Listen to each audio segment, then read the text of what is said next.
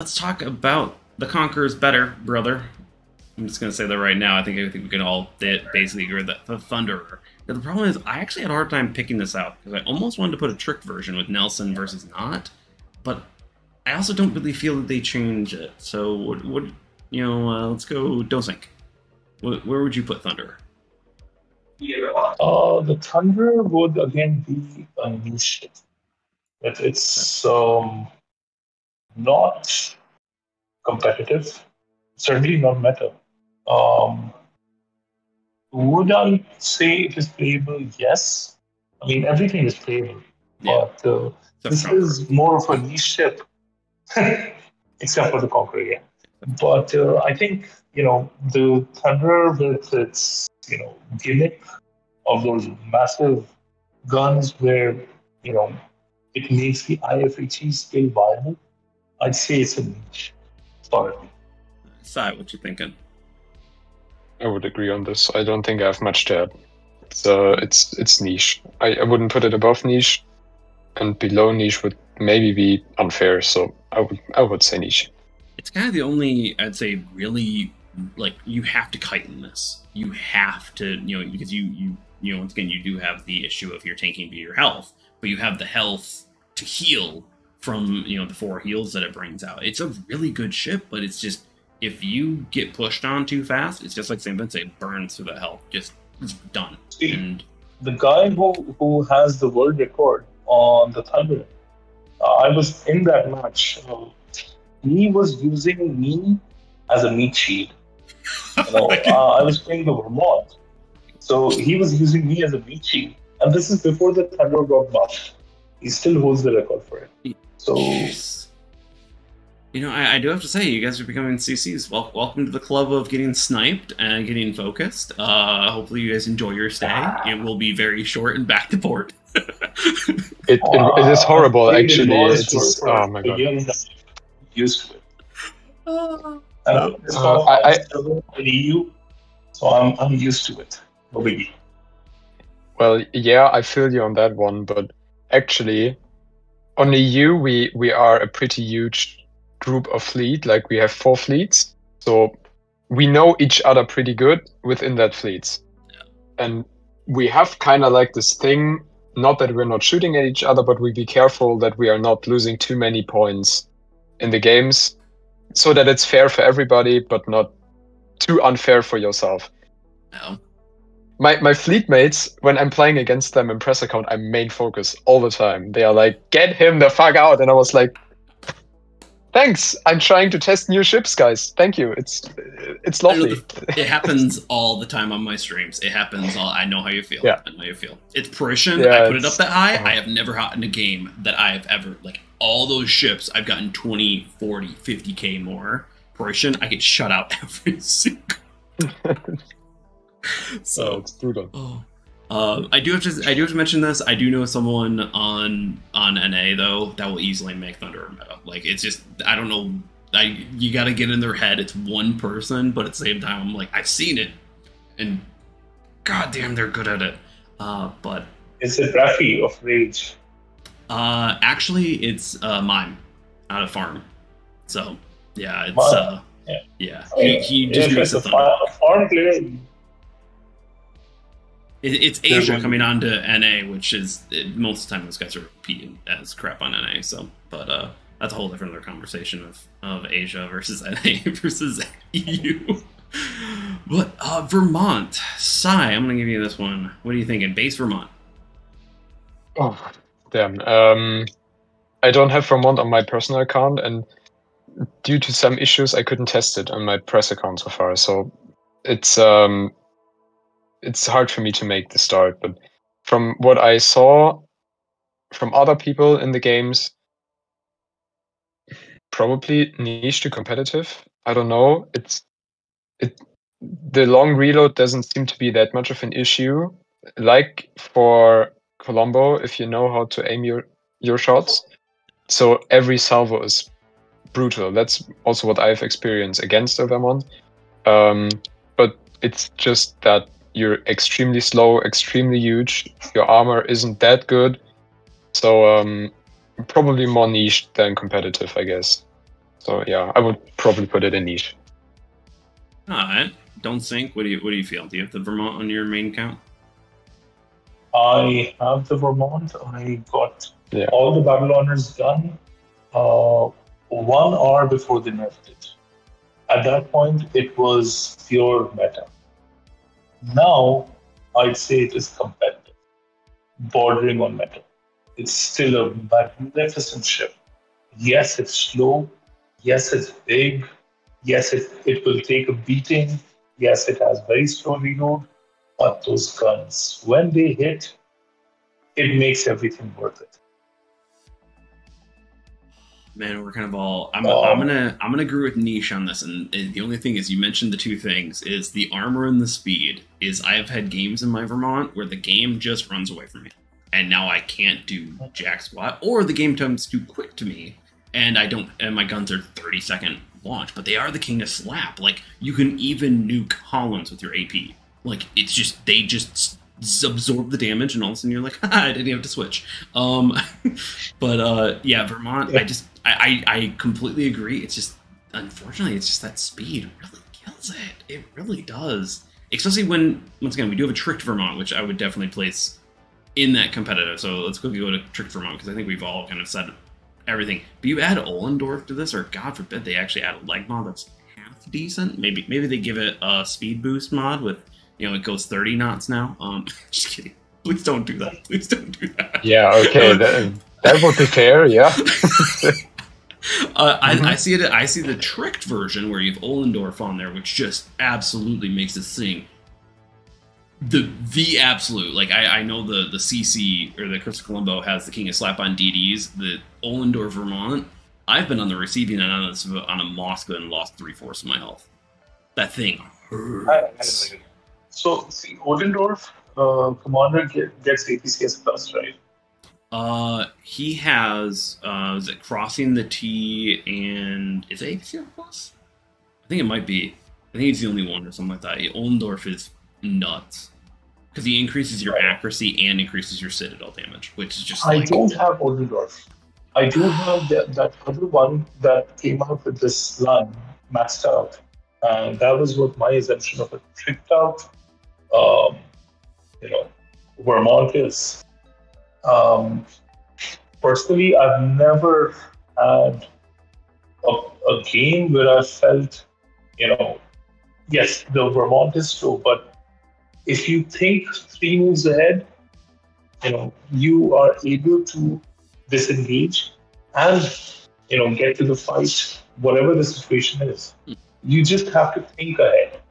One thing with the Vermont that is counterintuitive and that you guys should try out is running it with a concealment build. The concealment build keeps on coming up, and Matt and I on any server, Matt and I have a whole conversation thread on this. We're gonna have a podcast about it eventually. Because concealment meta, it's coming back up again. Is amazing. What happens is, because you have a 29-second reload, you fire your guns, and for the last, let's say 9 seconds or 10 seconds, because you take time and readjust your aim, you are in darkness again. So you can pick and choose who to engage and when to engage. That's definitely a thing that we should test. And also, Val, get this man's account fixed up so we can test out the Vermont. It's pretty bad. Like, I had a lot of talks with Valk, and he does an amazing job. But yeah. It's kind of, he had to send, I think, 120 ships to me because they were missing. That was the first part. Then he had to send me silver and free XP, and I got it in the message, but it didn't show up in my list above. So I don't have the silver or the free XP. And now I texted him, I think, 2 days ago, and he didn't respond. Please do it. Well, yeah, no, I'll push for you too. I had to do the exact same thing with Pig Bay as well. It's sometimes the press accounts. It's you have to get the approval through CS in order to send it, because of course you're sending off potentially hundreds of thousands of dollars worth of gold to something, and they don't really have a. Yeah.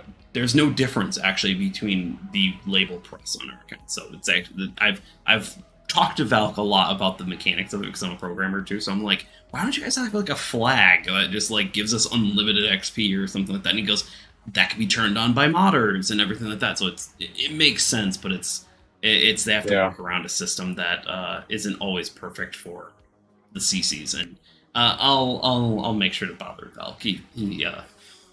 He never likes it when I message him. I'm kidding. I got an in-game mail from Wargaming on my press account yesterday for 1 gold. One gold. All you guys 1 gold. One gold. Don't think you don't get any more. You don't get any more. Done. On to I think we've talked about the ship a crap ton throughout this, so I think this should be a pretty quick one. I think the Yamato goes in need fixing ramps. I'm kidding. Please see on top, yeah? This is the benchmark against which every other ship is measured at tier 10.